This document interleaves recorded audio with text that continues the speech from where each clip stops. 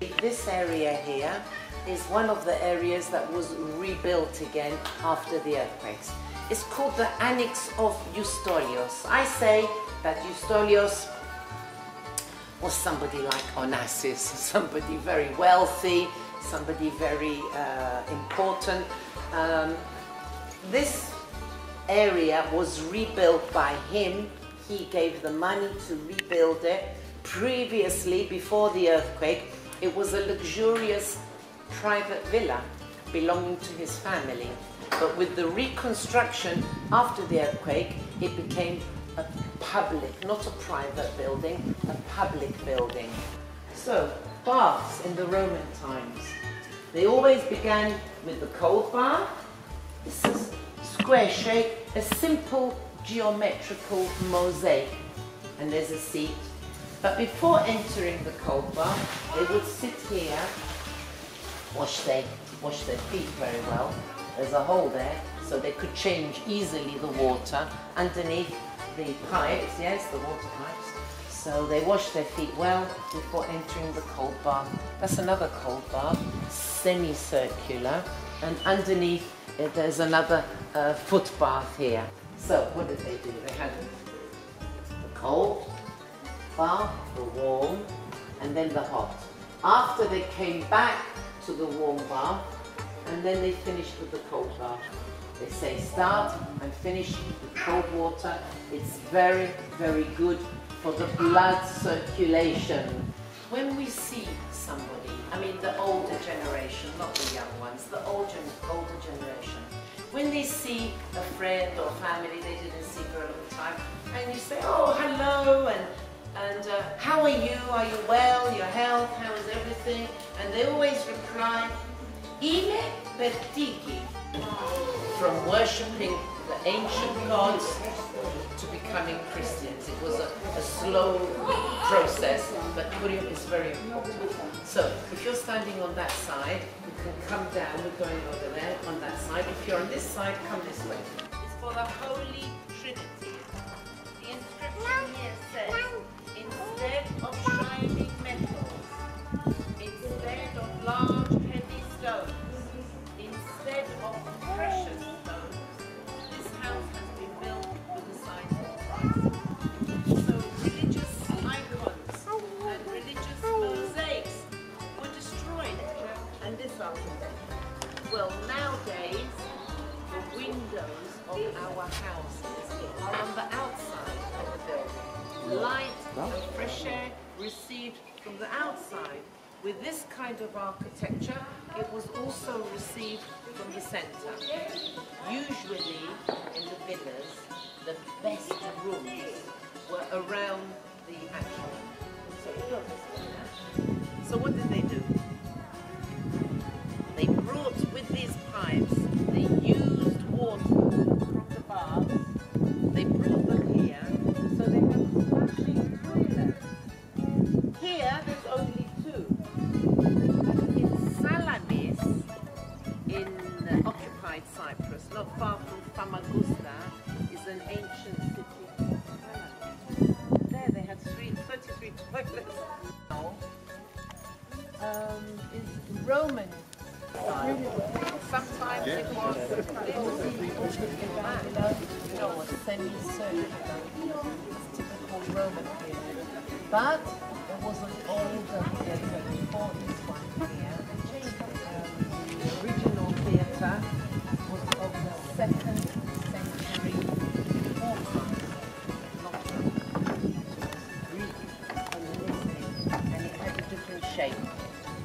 The orchestra was circular, so on your travels you will know yourselves to put a date.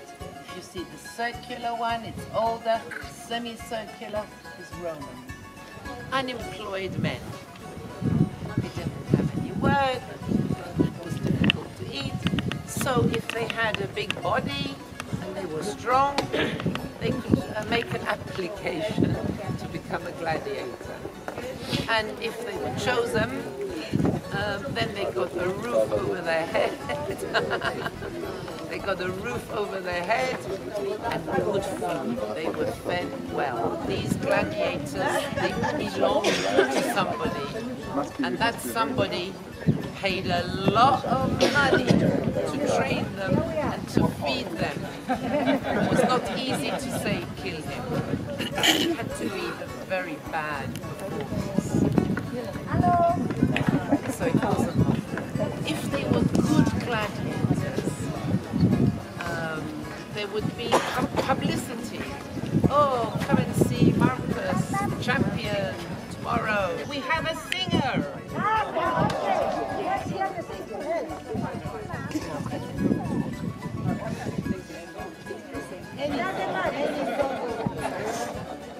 Come tell it now, so you can see what I will feel. And I think to myself, what a wonderful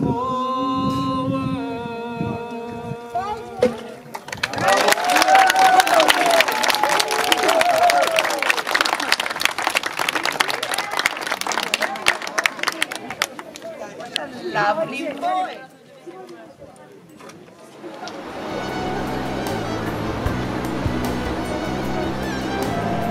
She decided to punish him. She spoke with her youngest son. She knew he hated his father. And this is what they agreed to do. One night, when Uranus, the sky was fast asleep, his son went to his bedside with a very large and very sharp sickle. He castrated him. He cut off the private parts and threw them far away into the sea. And from the waves and the foam of the sea, the beautiful Aphrodite was born.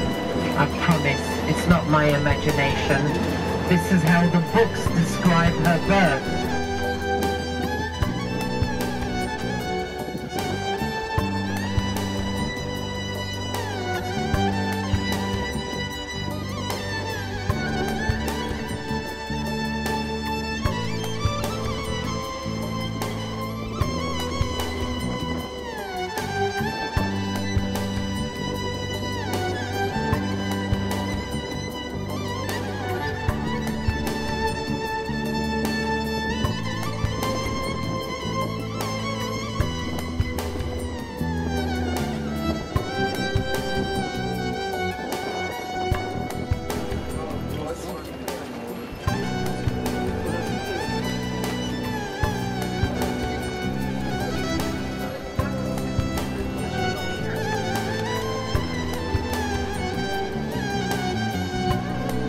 Many wealthy Chinese have invested here because Paphos is small, it's very clean. Many weddings, many foreigners come here to have a wedding. Well, it's all connected with Aphrodite, isn't it? Completely different architectural style on the right. This is British colonial period.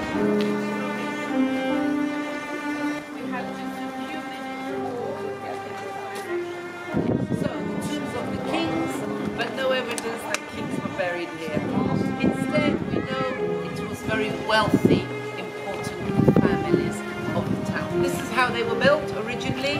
They're underground tombs, and the columns that you can see, they weren't just brought here and placed there. The whole thing has been carved away from the rock. They believe in life after death.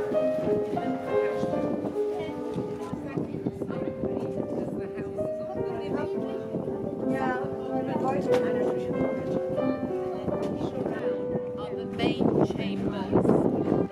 Inside the main chambers we have long leaves. These are holes in the rock, dug out from the wall of the rock. And then we have the shaft burial. Underneath, by the columns there, is a shaft burial, two kinds of burial. You can see the columns. They are with the Doric style.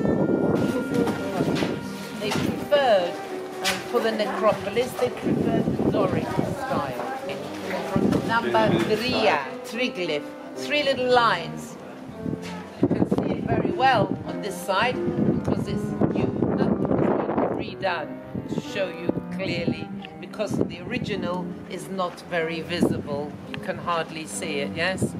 We know that originally the walls were painted with a very simple geometrical design in brown, orange, red color. Sometimes they painted a door or a window just to make it look more like a house, yes? All the tombs have a dromos. Dromos in modern Greek means road that we drive on. In ancient, the dromos was a corridor with the steps. For this tomb, it's just here. The corridor with the steps leading into the main chamber. To be rushed. It's a meal, you must have a lot of time to have this meal with a glass. If you're not coming with me, then you will have time for meze, but it's a fishing harbor, so here is better to have fish meze, not... and they serve the octopus and the squid and different kinds of fish, grilled, fried.